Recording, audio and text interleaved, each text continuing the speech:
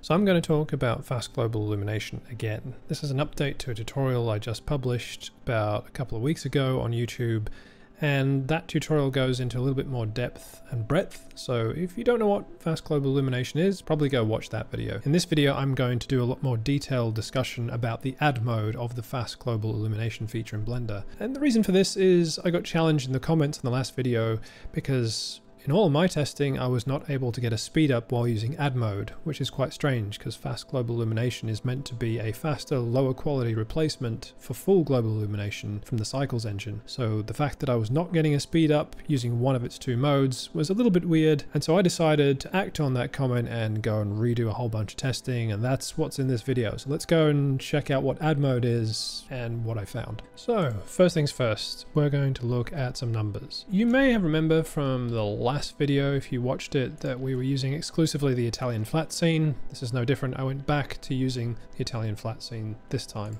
And I was also using the same version of Blender, although there may have been some changes to the render times, probably due to driver changes with my graphics card. Not sure, still investigating that one. But regardless, I was comparing using the same version of Blender, the same file, the same computer, when I was collecting all of this data. So what I found was, once again, I could not, for the life of me, get any kind of meaningful speed up using add mode. What you can see here is all the test render data that I did, repeating much of the experiments I'd done in the first video, except focusing more on changing the parameters around the add mode. In Blender, if we just flip straight over to the settings, when you're in add mode, you can see that the only thing you can change is the AO factor and the distance, but you can also change the number of bounces you're using. So that is the primary thing that I varied for all of these results. And the results show that there really isn't a benefit to using add mode in any of the different cases. Because if I pick this one, which was 12 bounces, using full global illumination is faster. If I pick this one using 6 bounces, full global illumination is still faster, and so on and so forth, the story goes. It is always better to use full global illumination than to use add mode, at least with the settings that I have and the scene that I have and the hardware that I have. If you want to do your own experiments and prove me wrong, please do so and post your results somewhere that we can actually have a look at them, and also post the settings that you have. Now, talking about settings, here are my settings. So I'm using Cycles, GPU compute. These are the bounce settings. This is the one number that I was varying, which is the total number of bounces. Fast Global Illumination was either on, using add mode, or off. I did one run using replace just to check. And that is the sum total of the investigation. So from what I can tell, add mode doesn't seem to really make much of a difference, but we're going to look at some more results. So the first thing I wanted to do is get a baseline render. So here are the settings, here are the light paths, the bounces. Fast Global Illumination is off, and 3, 2, 1. We get a time of 44 seconds and 460 or thereabouts milliseconds. So the next thing I'm going to do is use the replace mode with just 2 bounces. This is going to make Blender render 2 bounces using full global illumination, and then it will use ambient occlusion for the rest of the render. So using replace in this way gives us a time of 37 seconds and around about 840 milliseconds, which is roughly a saving of 7 seconds. Okay, right, now let's try add mode. Switching over to add mode, the first thing you'll notice is the menu for setting how many render bounces disappears. This is because add mode uses full global illumination and then adds ambient occlusion on top of that. So in effect, you're using 2 different methods to light the scene, then adding them together. So the first thing you're going to notice is, compared to replace, which you can see here, add looks a lot brighter. If you compare it to full global illumination, the differences are quite minor. Now, as of Blender 4.3, which I'm using today, there is minimal color difference. If you were to go back and use 3.6 like I did in the original tutorial, you'll probably notice that when you use add mode, it does change the color quite a bit. When it comes to the render times, let's compare them. Okay, so full global illumination was 44 seconds or thereabouts. Replace was a bit quicker, 37 seconds. Using add is actually 2 seconds slower than using full global illumination. This is why I find add mode a little bit weird, because out of the box, if you just select add mode, it will not save you render time. So let's look at how we could use add to save some render time and give us a scene that looks a little bit better than this. So I'm setting up a new slot to render once more. This time we're going to use add, but we're also going to turn down the number of bounces to about 2. We're going to turn diffuse bounces down to 1. The idea here is to reduce the number of full global illumination bounces, which will get us a little bit of a time saving, and add mode will hopefully add a bit more brightness so it doesn't look as dark. Now the result with 1 bounce is a little bit disappointing. If I compare it to full global illumination, which is this image, you can notice straight away that there's a number of pretty suboptimal differences. So for example, some of the background is a lot darker. The foreground doesn't seem to be too badly affected. You may be able to get away with just lifting it with a little bit of a brightness boost. The colors in the books and the chair don't seem to be too affected, but the real problem is these areas here and also here, which are just far too dark. Now we have got a little bit of a time saving. Over using just global illumination, we went from 44 seconds down to 39 seconds. So it's a modest time saving. Let's see if we can improve on the image though. So what I'm going to do to try and improve the image is I'm going to use 3 bounces instead of 2 total, and I'm going to leave all the other settings where they are, and let's see what that does. So with 3 bounces, the time saving is a little bit more modest. Looking at the render time for full global illumination, you can see that was 44 seconds or thereabouts. Using 3 bounces, time saving is now a little bit smaller. We rendered that scene in about 40 seconds. Compared that to when we used just 2 bounces, it's a little bit slower. Honestly, that could just be noise. The image though is a little bit better. These areas which were a lot dark when we were just using 2 bounces have now brightened up considerably. However, the scene is a lot darker when we compare it to full global illumination. It's a lot better than 2, but it's still not at the same level. So even though we're adding ambient occlusion on top, it feels like we're not really adding enough. So can you actually get more contribution from fast global illumination to make the scene a little bit brighter? The answer is yes, but there are some significant drawbacks. So first of all, how do you do this? You'll notice that this slider sticks around 1. However, you can just type in any value you like and Blender will accept it, and then you can render with that.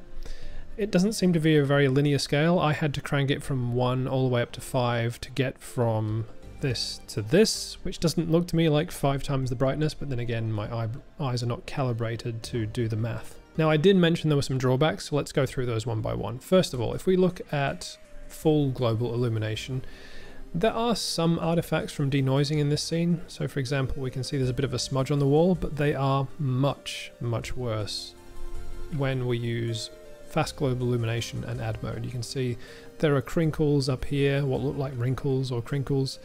There are more smudges on the wall.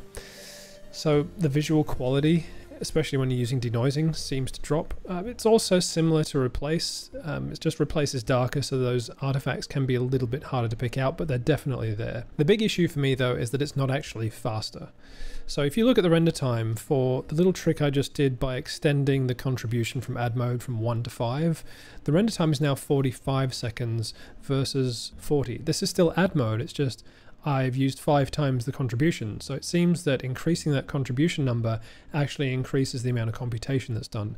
Now compare 45 seconds and the quality of this image to using full global illumination, and it's clear that this image is better. It's cleaner. It may not have as much contrast, but it doesn't have the issues with denoising artifacts, and it's slightly quicker, although that speed difference may just be fluctuations from render to render. All of this makes me think I'm still struggling to see the point of add mode unless I'm using it wrong. And if you think I'm using it wrong, please do sound out in the comments below. But as it stands, I have done extensive testing and I have failed to get a speed up using this scene. Now it may be just that it is this scene. However, I don't think so. This scene is quite geometrically dense, which means that ray tracing should find that a lot more difficult than an approximation algorithm like fast global illumination. It'd be interesting to see if I push the geometry even further to see if maybe add mode, cranking the contribution up to 5, was actually quicker in some cases, but I haven't done that experiment yet. If you want me to do that experiment, I would be only too happy to. Again, please drop a comment below and tell me if you want me to do that experiment. If add mode doesn't really help us out, is there anything else to learn about fast global illumination or ambient occlusion in Blender? Yes, there is one trick that I have discovered which may help you out, so here goes. Separate to fast global illumination, inside Blender there is something called an ambient occlusion render pass, and here's how you get it. So in the compositor, so you go to compositing tab, use nodes. Before you render, make sure you come into the passes tab, scroll down, you'll find ambient occlusion. You may have to expand the light section because it is closed usually by default. Once you've enabled ambient occlusion, it should appear in the list of passes on your render layers node, and then let's have a look at it. So if we exclusively look at ambient occlusion, this is what you get. Now if you haven't seen the first video I did, a quick explainer for ambient occlusion, and sorry for you very knowledgeable people out there, I'm going to probably butcher this explanation a bit. Ambient occlusion works by shading areas where occlusion is likely. So between this cube and this plane, there's not a lot of space for light to get in there. Where objects tend to be close to each other, ambient occlusion will render those areas darker, and that's about as simple as it gets. So what I'm going to try and do now is use that same ambient occlusion pass to do my own version of add mode and try and get something which looks as close as possible to full global illumination, but without the render time penalty. Okay, so this is our starting point. Remember, this render does not have any fast global illumination applied to it at all. It had 3 bounces, 1 diffuse bounce, and then the other bounces distributed amongst glossy, indirect, all that other kind of stuff. It rendered a little bit quicker. It's about 6 seconds faster than full global illumination, but it is a lot darker. So the idea is to use ambient occlusion to get that back in Blender's compositor. So let's give that a crack. This is the compositing network. Most of this isn't actually mine. It came with the scene. The 2 additions I've made are to use multiply and add nodes, which I'll get onto why they're there in a second. I'm also using the ambient occlusion pass, and what we're actually looking at right now is the ambient occlusion pass. And the first thing you'll notice about it is very noisy, and it's all in black and white. So if we were just to add this, well, actually, let's do that. Let's just take this ambient occlusion pass. We'll take the denoise one, because right now we're looking at the noisy image, so you can use the denoising node to make it a little bit better. Why is it all white? Oh, I'm looking at the wrong one, that's why. So if we denoise the pass, it looks a little bit better. So let's see what it looks like if we just take the ambient occlusion and add it straight to the image. Now the first thing you'll notice is the colors now look quite washed out, and that's because we're literally just adding black and white on top of the original image. And the more we do that, the worse this washout gets. So we need to fix that. And the way that I fix that is I've got a multiply node. This multiply node multiplies the denoise version of the base image with the denoise version of the ambient occlusion, and that's what this looks like. And this is what we're going to add back to the original image, which instead of just adding white, it adds more of the original color that was already there, which means we can raise the brightness without washing out the color. So I'm going to do that now. I'm going to connect the output of the multiply node to where it should be, and then we're going to preview what this looks like. So there we have it. We have now increased the brightness without washing out the color, doing pretty much exactly what the add mode does, except hopefully, fingers crossed, we're going to save some time. So now I'm actually going to render the whole thing, including the compositing, just to make sure that it matches more or less the render time that we would get for using just 3 bounces and not using fast global illumination with the add mode. So here's the final result. So first let's look at it visually. So this is the node network I created to simulate the add mode of fast global illumination. This is full global illumination. This is 3 bounces with 1 diffuse. This is 12 bounces with 6 diffuse, and everything else as the scene is configured by default. So first of all, you'll notice like it is a lot brighter. The colors are more or less similar. It's just an increase in brightness. So we could actually tweak this in the compositor. We could use less of a contribution from the ambient occlusion, and the render time is quicker. Now I do have to make a mention about the render time. You'll see global illumination is now 24 seconds as opposed to 44 seconds, and the ambient occlusion method with the node network is now 20 seconds. So we've saved ourselves about 4 seconds of render time doing it this way. So let's talk now about that render time. I am not exactly sure how this happened. I don't consciously recall making any changes that caused this, but I noticed that instead of the render taking a long time to start, it started pretty much straight away. So there must have been some setting or some problem where my render was taking a long time to load, and all of a sudden that problem just went away, and I have no idea what changed it. So that accounts for the reason why for the most of this video you'll see render times around 40 seconds,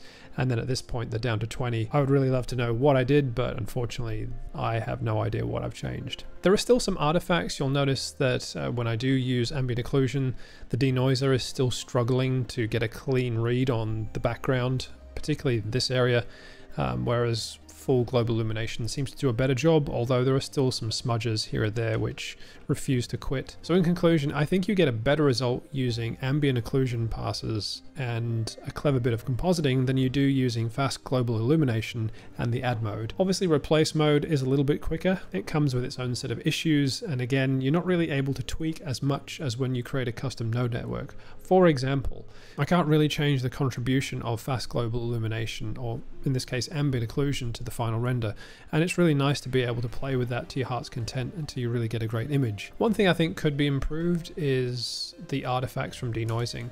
Taking a look at the raw image, it is quite a lot noisier in those areas where those artifacts are, and because there's actually quite a bit of detail hidden in all that noise, it may just be that the denoising algorithm needs more samples.